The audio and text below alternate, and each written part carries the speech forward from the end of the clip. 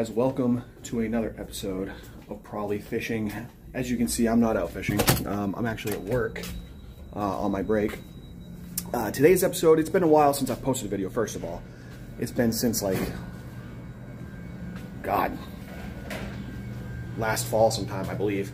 And that's about around the time, last time I caught a fish. But, that being said, today, it's still in the middle of winter. It's freezing outside. I'm from Maine, cold as can be. So today we're going to do a little something different, something I haven't done in quite a while, and I'm going to show you how to rig up some certain baits, and I want to go a little finessey today. We're going to do some finesse style rigs today. So guys, if you're into that type of video, please stick around, and we're not going to see you on the water, but we'll see you on the desk.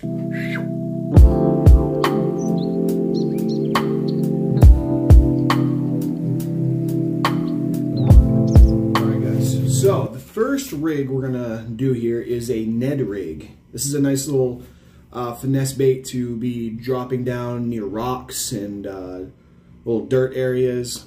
And there's even a version we can throw near grass. So right here we've got a stick bait that is a lot smaller, made for Ned rigging. It's pretty much a Senko worm cut in half. So you can pick up Senko worms and just cut them in half and use those. This right here is your Ned head rig, if you will. It's a hook with a keeper for your bait and a weighted head. This is the Guggen Squad one, I believe, but there's many different brands that make these.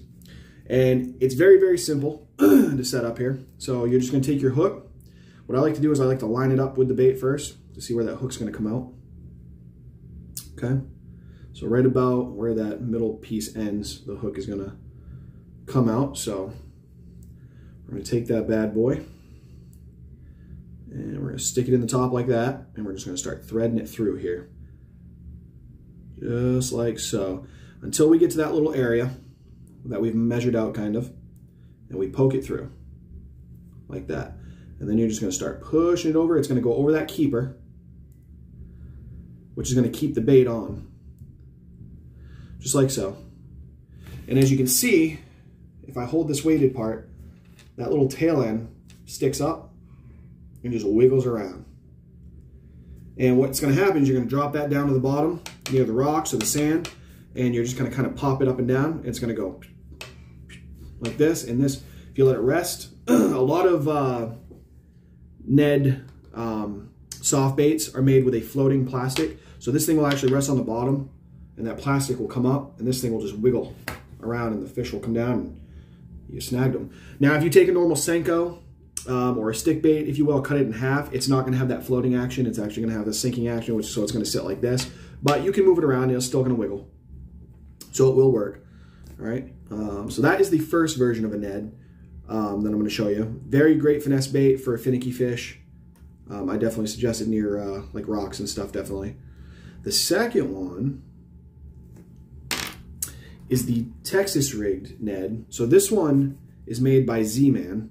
I don't know if there's any other companies that make this type right now. I'm sure there is, but I pick up the Z-Man ones because I like those.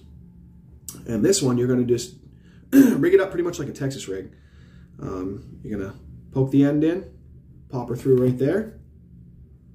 If you guys can see that. And you're going to thread it through until you get to this little weighted part right here. You're going to pop that in, and you're going to start to twist until that weighted part comes out, which is always a fun time to get through. But there you go. That's going to put the head in. Now, if you notice, the hook is lined up with the bait here. You're going to pinch that right where that hook bends,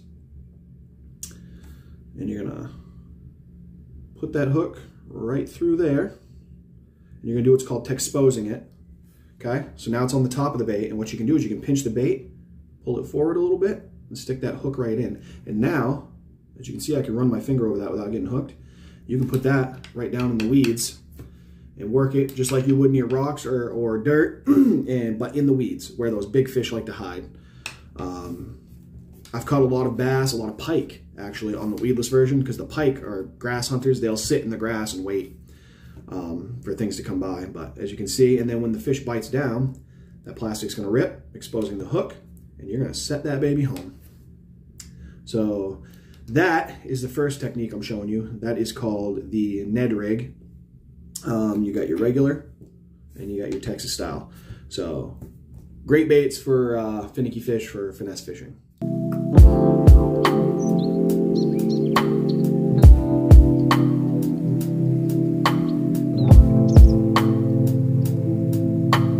Alrighty guys, the next one I'm going to show you is what's called a hover rig. It's one I just learned about this past year. I have not got to try it yet, but I'm pretty excited to try it this spring. So normally, from what I've been told here, you're going to use a little swim bait style bait. So we got these Weston Shad T Slims, little guys. And what you're going to need is a flipping hook, one of these bad boys. It's got the little keeper here. And what you do is you take that, where the eye is for the flipping hook, and you're going to bend it. So usually it's out straight. You're going to bend it up so it's at an angle here.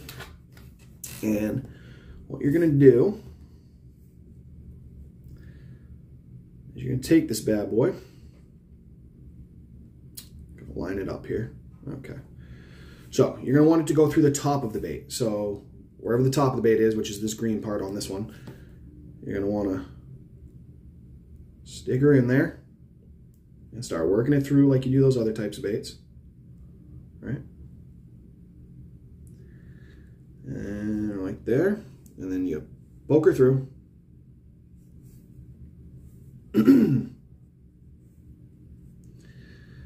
Right?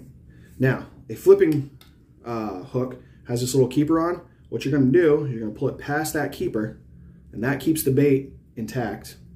These Westons have these little plastic eyes, so it kind of looks funky once you get it past those, but makes the eyes pop out. Just like that. All right. Now, as you can see, that eye is, the eyelet is bent upwards instead of being out straight. And that gives it, I guess, a dying bait fish motion. So what you're going to do is you're going to drop it down in the water column, and it's going to just spin like this, instead of going straight, because you're not pulling it straight. You're just going to let it fall, and it's going to do like a death roll, if you will. Some people will actually take a nail weight. I only have a little carpenter's nail here, and what they'll do is they'll poke it into the bottom of that bait to give it a little faster fall, or you can keep it out to give it a little slower fall. So you have a couple of options there. But again, what it's going to do is a death spiral. So when a fish starts to die, they kind of do these like circles in the water as they're falling down, and you can let it get on the bottom, and then you can pull it back up real quick like it's trying to survive, and then it's going down again. And I guess it drives big fish, small fish, all kinds of fish crazy, because they're going to come up, they're going to nail it, and you're going to set that hook home. Really excited to try this rig out, whether it be weighted or weightless. I will definitely try this rig out this year and let you guys know the review for it, and how many fish I can catch on it, and how well it gets those fish. So again, this is called a hover rig. I believe they're actually making hooks for it now, but I guess a lot of people just take flipping hooks and bend the hook, the eyelet up. So there you go, guys. That's the second finesse bait I would like to show you today.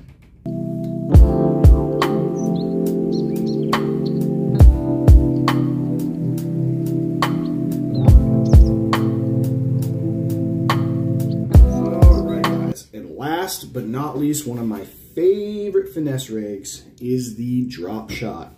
So we got some line here. Cut a little bit off here. Pow. Just like so. And I'm going to show you a couple different ways to rig this up. So first of all, you're going to need your hook. You can really use any type of hook. That is a straight shank hook. Obviously, you don't want a Texas rig hook that has the little zigzag in it or whatever. So we're going to use this flipping hook here. There's a couple different ways you can rig this up. So first, what you're going to want to do, so let's say this end is the end that's going up to your rod. It'll already be tied to your reel, okay? So you're going to take your other end, where you would normally tie your hook onto, and you're going to slide it through. Well, you want to have the hook facing towards the rod, okay? Come on, get in there. You're going to slide her through, okay? Just like so. And then what you want to do is you want to make a loop with your line. Come on. I'm not very nimble. You want to make a loop with your line, okay? And where the two pieces of line meet, that's where you want your hook to sit. And then you're going to start to twirl it, okay? So I do about 4 or 5 twirls. You want to go in the loop, back out. In the loop, back out. In the loop, back out, okay? Doesn't really matter how many times you do it, but I like to do 4 or 5 just for strength reasons. And then you're just going to pull those other 2 ends. And as you can see,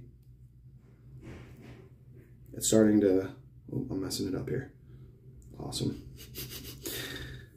Get on there. Stop doing that. Get off the keeper.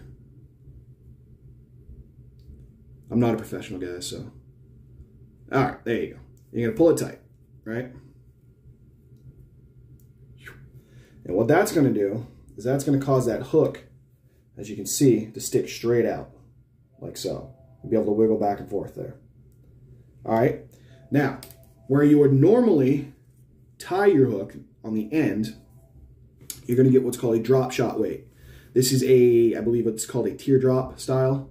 They got a few different styles. They got the tube styles that is good for going in different types of conditions like grass, rocks. This one, I believe, is like, teardrop is for like rocks and sand and all that. So what you're going to do is you're going to tie that on the end, okay? And I just do a little, I think this is called a surgeon's knot or a fisherman's knot. Oh, I need some more line. Hold on. Quality videos here, guy. There we go. All right, and again, I do it 3 or 4 times. Loop her through. Come on.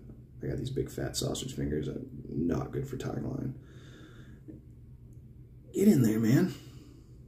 Bear with me, guys. There we go.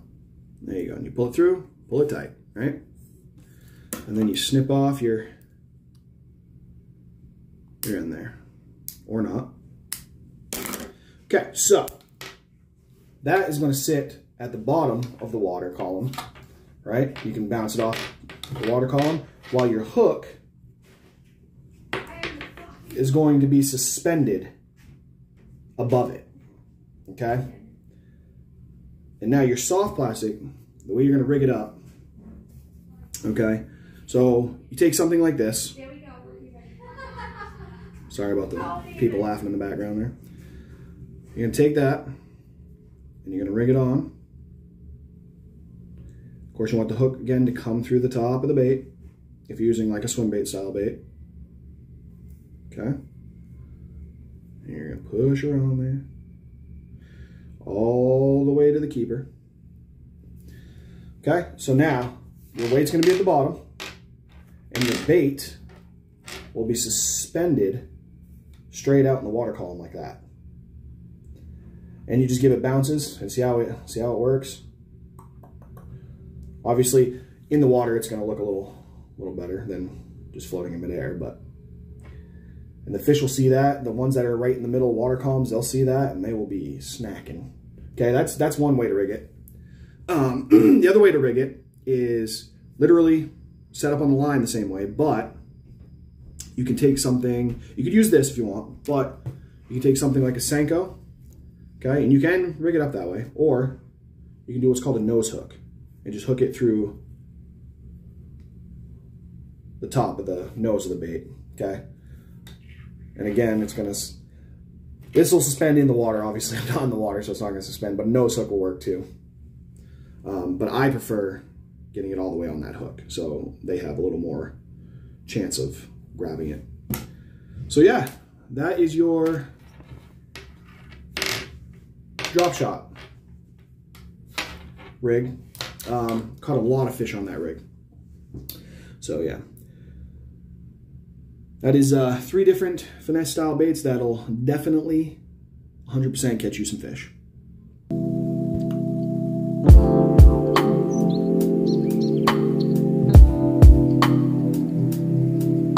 Alright guys, thanks for checking out my video. That is 3 finesse baits that I love to, well, one of them I haven't used, but 2 of them I love to use. They catch fish like crazy, except for the third one, or the second one. I haven't tried it yet. We'll be trying it this summer. So get out there, rig them up, and try them out. Please like, share, subscribe if you haven't already. And guys, if they want to know where you are, you tell them you're at work, you're slacking off, and you're probably fishing. We'll see you later.